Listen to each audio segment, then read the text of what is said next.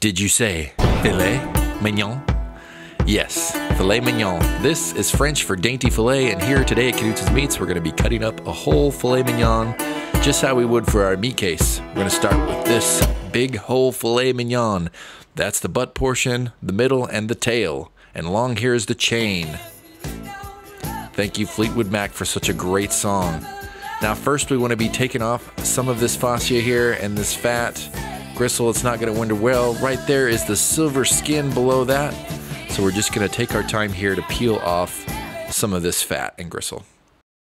Now right here is where the chain is connected. A lot of chefs and butchers can cut this off and they portion up a little bit nicer, but here today for our meat case, we're going to leave the chain on for our meat case.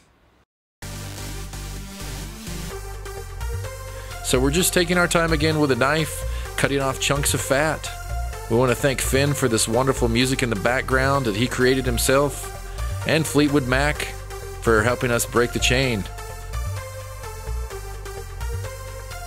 So we can use some of these trims for making stews or making grind. Now we're getting here to the silver skin. This will not render when we're cooking, so we take our time with our knife gently under it and try to follow. You don't want to cut off too much meat, but you do want to take off all of that silver skin. It will not render when you cook, so take your time to get all the silver skin off.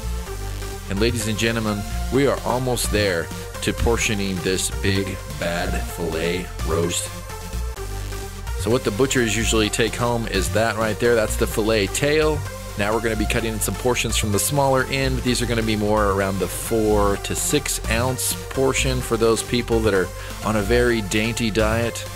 I'm taking my time here, getting more of that fat off of the chain. And now we're going to start portioning.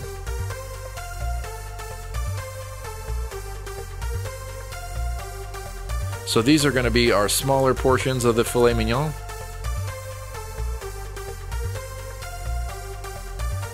Now they're going to get increasingly a little bit bigger. That middle section, also called the Chateaubriand, is very good as a roast.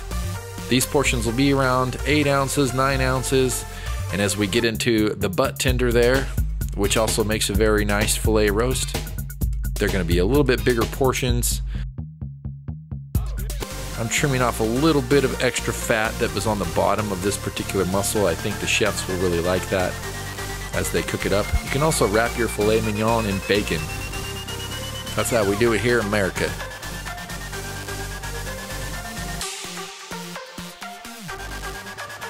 So it's all about portion control, and if it's your New Year's resolution to maybe eat the best quality and not the most quantity, I highly recommend the filet mignon. You're looking at ounces.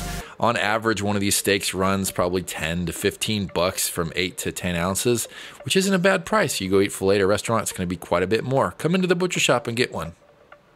So this is our final tray of the fillets. Let us know what your size is, and we will oblige to hypnotize you with our eyes. There's that filet mignon one more time.